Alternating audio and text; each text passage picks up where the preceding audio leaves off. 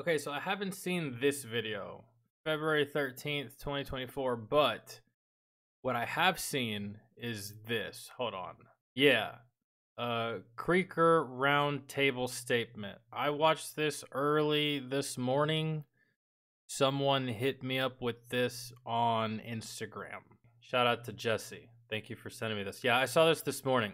I don't know why it says that I hate when it fucking does that. When it says I've watched something and I fucking haven't. I think I hovered over that shit for too long. I saw this one, and I think I have a roundabout idea who the fuck he's talking about in Creeker Roundtable Statement, and I have a couple of theories. It's not really a couple, bro. It really is just one theory that I have. I can't really think of anyone else that he could have been talking about in Creeker Roundtable Statement. But here we go.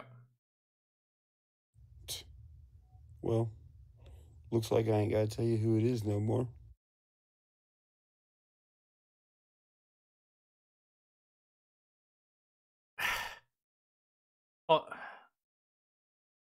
A lot of people think this is about me. It's exactly who I was fucking thinking. Here's what I'll say. Bro, what? Hey, dog. So Calhoun commented on the last video? The roundtable video? Air me out. Empty the mag. Get everything about me out there. Fuck it. At the end of the day, like I always say, brother, I'll always be there if you need me. I feel like I've always owed you that. Send that bitch.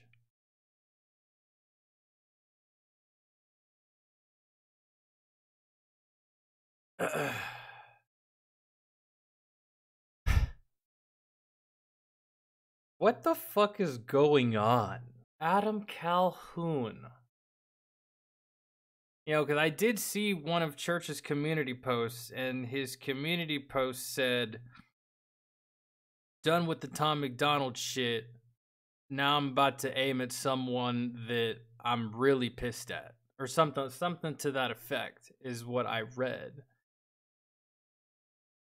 And when I read that, I did not think he was talking about Adam Calhoun, right? So, hey dog, air me out, empty the mag, get everything about me out there. Fuck it. End of the day, like I always say, oh.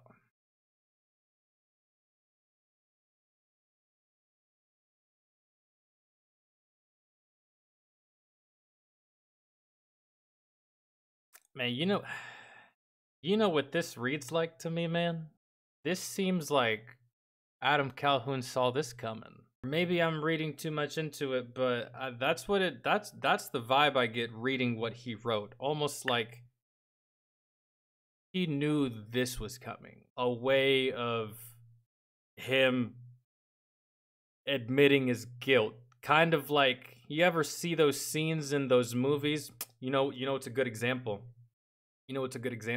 Terminal List. Y'all remember on the Terminal List, whenever it came out that his fucking, what was it, his brother was also in on all of the bullshit, right?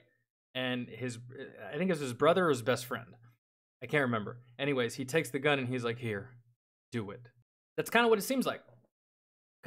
He's like, it's almost like with this post, it's almost like Adam Calhoun is saying, "Here's the gun, man. Go ahead. I understand that you have to do this." And that's like, that just speaks volumes. Almost like Calhoun knows he's guilty of something. And if he's not guilty, he fucked up in some way, somehow. And he knows he fucked up, and the cat's out of the bag. And that's, oh man. You of all people, after everything you stand for, you preach, after all the things you said about we should get the genre together and all this shit. You have to end up like one of them. You know how disappointing that is, bro? Not just for me. You know how disappointing that is for the fucking listener? For the ones that grew up listening to this country rap shit?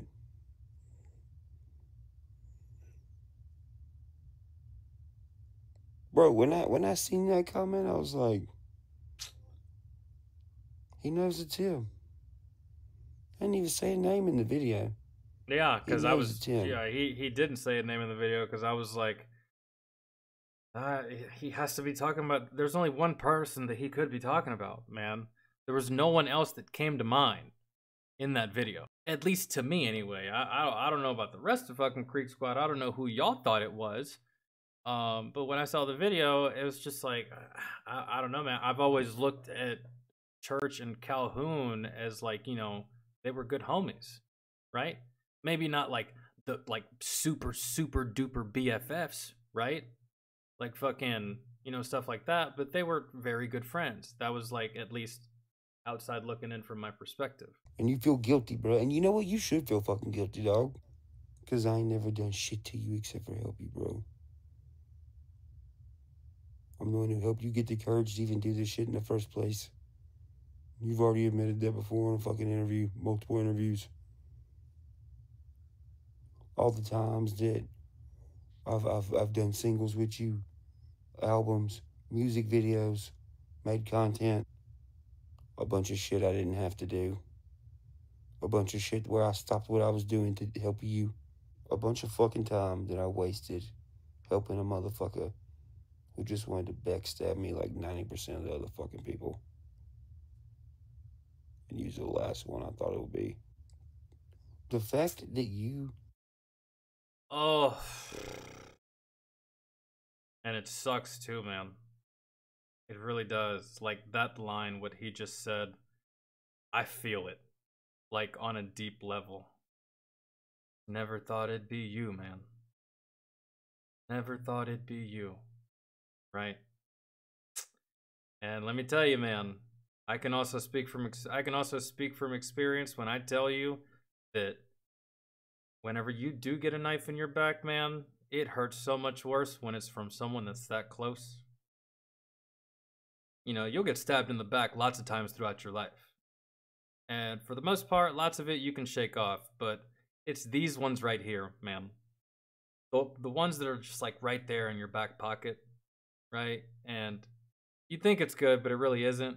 The fact that there was diss tracks you made against me during the times you did is so fucking stupid. Like, bro, like I said, I ain't never done nothing to you, fool. And then during the times that these diss tracks and shit was made, was during some of the like roughest times of my fucking life. By the way, these diss tracks never came out. I was about to say that those never came out then, because we've never heard anything like that.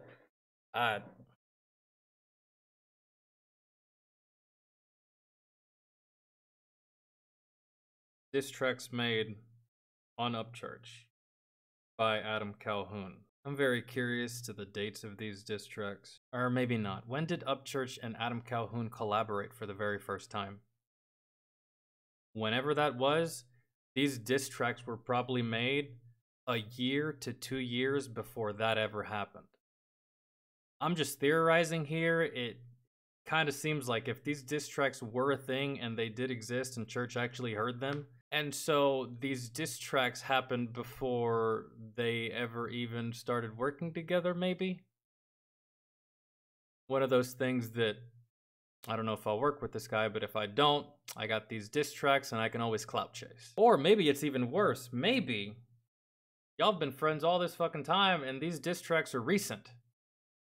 And that's even worse. It's one thing to, like, you know, before y'all ever even became cool, you make these diss tracks on some like, oh, well, if I can't join them, then I'm just gonna fight them, right? Rap battling, not whatever, right?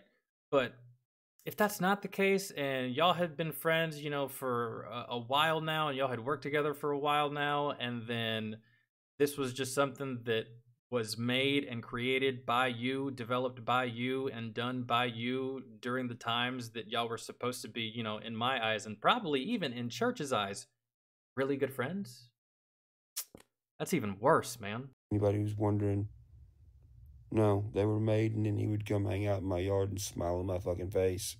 No wonder you're always fucking having anxiety, bro. Because you've been fucking hiding this shit for a long time.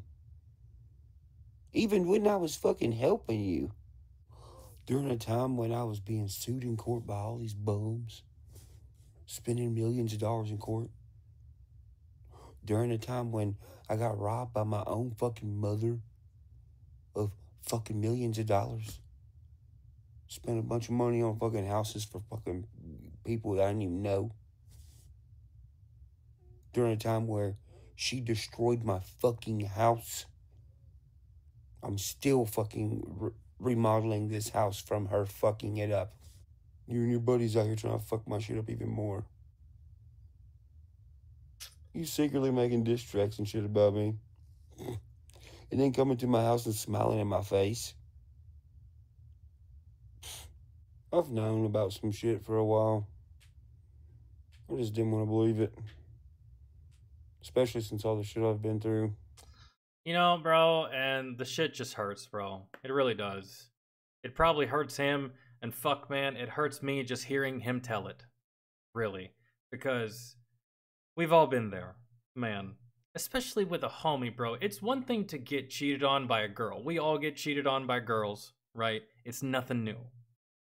Hoes will be hoes, right? You can't blame the hoes, okay? You're the one that decided to fucking get wrapped around her finger. That's your fault, all right? But your homie, bro, like the bro code, like all that stuff, like always there for your homie. You never snitch on your homie. Like you never talk shit about your homie. You always have your homie's back. If someone else is talking shit about your homie, you're just like, hey, shut the fuck up. That's my homie. Don't say it if he's not here. If you wouldn't say it to his face, so just chill. Like that type of stuff. No, man. Like that's what sucks, bro. That's what really sucks. And I've been through it. Lost friends this way. Like close homies that you thought, bro, and it's just like, no, bro, you're just a bird like the rest, I guess, man. And especially when it's like blindsiding like that, almost to where like he even said it. He's like, I almost didn't even want to believe it. Yeah, it's just worse when it's family, man. And I'm pretty sure that's what Church considered Calhoun was family. The last thing I wanted to believe was that it was you being one of those shitty motherfuckers. But shit, I should have known. I should have took a hint. I mean, you're the middleman for every fucking thing, right? Middleman for the Bravo shit. Middleman for the Jelly Roll shit. Middleman for the Tom shit, too. I even said that too in one of my reactions. The only reason I said that was because we were in conversation about the beef that was happening, and people were asking me, well, you know, what do you think Calhoun's going to say about all this? And, you know, my response to that was like, I don't think he should, man. It's just these two dudes beefing. Yeah, he's friends with them, but when they're done beefing, he's still friends with them, right? Not the case no more. I hope that Tom puts you in more of his albums in the future, because you'll never make one with Church again. I guess we're gonna see now who's the most loyal. Who's the most loyal friend? Tom or Church? And we'll see in time, right? Because I have a feeling Church was ride or die for Adam. But now, the person that Adam is gonna expect to fill those shoes in lieu of Church not being there is gonna be Tom, right? So we'll see who's the better friend. We'll see, because like I'm pretty sure that Church was gonna be willing to work with Adam forever, no matter what, bro. No matter what, even if Adam Calhoun's number started to dip, right? Even let's just say, let's entertain the fact that he started to fall off, right? Church would still work with him because they close, man. They're homies. They're almost like family, right? Now that Church isn't that person anymore, naturally, Adam is going to look at Tom like he's that person. And we'll see how good of a friend Tom actually is. We'll see if Tom actually hangs around Adam as long as church has and was willing to hang around church. I think I said that correctly. If I fucked it up, you guys know what I mean. Weeks ago at my house, when you drove all the way here in a fucking snowstorm to tell me, hey man, you should work it out with Tom. A bunch of shit to benefit you more. And your clique of motherfuckers trying to get rid of my ass and discredit me. After all the love I've showed y'all, you, and the other ones who's trying to do the same shit, discredit me and just fucking rob me and fucking try to make me look crazy and shit. For what? For what? And what were the diss tracks even for? What were the diss tracks even for? If Adam Calhoun and Church ever got into a diss battle, I always would have assumed that it would have been in like a playful nature. Like Church gets super baked one night and he calls up Adam like, bro, let's just have a rap battle and just like fucking roast each other and we'll put it in a song and shit. It'll be hilarious. I can understand something like that, but dude. The fuck? So nobody'd ever find out? What a waste of time. Like, make diss tracks and then never release them?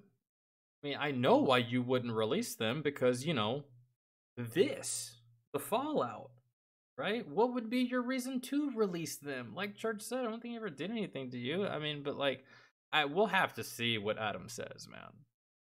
We'll have to see what comes out of his corner and what comes from him in regards to all of this, because this almost doesn't even seem real at this point. Like, it's been one hell of a fucking week, man.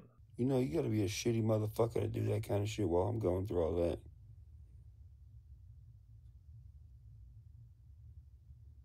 And you know what? I do got a fuck ton of shit on you and everybody else. But you've already admitted to being a shitty motherfucker towards me. And out of respect for your family, I ain't gonna release none of it. Cause I'm a better man than you, bro. Damn. I just wanted to shed some light on how y'all mother... That's just like, oh, good lord. That just... Ugh. He said it all right there with that. That's just... It feels bad, man. I don't really know what else to say. I kind of just like... Damn, man.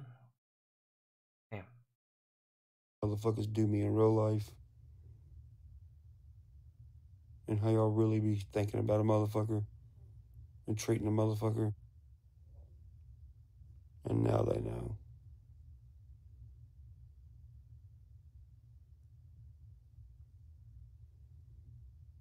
Yo, he's so, like... They're coming straight in. Dude, he's so sad. I can see it in his face. He's so sad and disappointed and just like... Why, man? Like, I really thought we were cool. Like, why? For what? Like, what did I do? Like, what did I do? No, I do. Devil, I want to hear what he has to say. I want to hear what he has to say, and if he doesn't have to say anything at all, you know what? That's fine. I don't think anything else needs to be said. Really? If he knows that he's guilty, man, then best course of action for him. This friendship's pretty much over, bro. Like, fucking Upchurch doesn't take kindly to getting fucked over, man. And if he's anything like me, which I'm pretty sure he is, he's at a stage in his life where he's done giving fucking second chances. So this is pretty much it. This is done. But for Adam, if all this is legitimately true, bro, the only thing he can do at this point is like actually call Upchurch on the phone and just apologize. That's it. That's it. Ask for forgiveness, apologize. If he even wants to, he doesn't have to. But that'd be the best course of action. Just ask for forgiveness. You probably won't get it, and even if you do, y'all ain't friends anymore, man. That shit's over. And then that's it. As far as explaining himself to us, he don't have to do that shit. Who the fuck are we to him? Right? Adam doesn't have to. I mean, I would love to hear what he'd have to say if he said anything at all, but he doesn't have to explain himself to me. He doesn't have to explain himself to you or anybody. He doesn't have to include anyone in that conversation if he doesn't want to. Doesn't have to make it public at all. But at the very least, ask for forgiveness. You learned a valuable lesson, and that's it. I think all parties have learned a valuable lesson. Really, I don't know, from Church's demeanor in this video, I don't even know if he'll make a diss track. It's just one of the, like, and I've been in these types of situations, man, where it's just like, sometimes you feel so betrayed that you don't even want to get revenge, bro. You're just like, I'm just gonna fucking move on. That's it. Fuck it. Whatever. Learn my lesson. I got bit. It's never fucking happening again. I'm done. Whatever. Fucking moving on. Right? I know how that feels. And just from his demeanor, it almost seems like there might not be a diss track. But if there is, we're listening to it. That's for fucking sure.